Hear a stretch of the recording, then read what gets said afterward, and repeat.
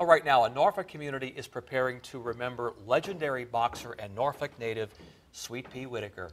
Mayor Kenny Alexander and others will speak at a candlelight vigil at 7 o'clock at P.B. Young Elementary School in the Young Terrace neighborhood. That's where Whitaker grew up. He died Sunday night after being hit by a car while crossing Northampton Boulevard in Virginia Beach. 10 News 9's Stephanie Harris is in the newsroom now with more about Whitaker from a man who knew him as a trainer, a mentor, and a friend. Anita, Tom, Dorn Spivey is also a professional boxer with lots of wins under his belt. Dorn Spivey is a tough guy.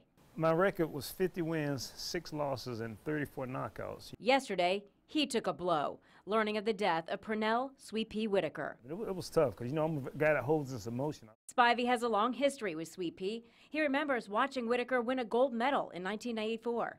And that just really motivated me to see a guy from this area to do so well. I just watched him in the Olympics, and he just dominated. It was just amazing for me, completely amazing. At age 19, Spivey started his own boxing career. I got a couple of wins, thought I was something special. Then I go to Waring's gym to work with Sweet Pea Whitaker. He watched Whitaker in awe. He's the best defensive fighter in the history of the sport. He would learn a lot from Whitaker, but not for another decade. At age 32, Spivey sought out Whitaker to train him. He not only became a trainer, but he became a good friend with me. We became good friends. I would go hang out with him. We'll go eat together, do things like that, go to his place and just hang out, laugh and joke, talk about different things. In their 2 years working in the ring, Spivey soaked in Sweet Pea's defensive style. Whitaker would stand right in front and make you miss. It was like he was the Matrix, just moving right in front.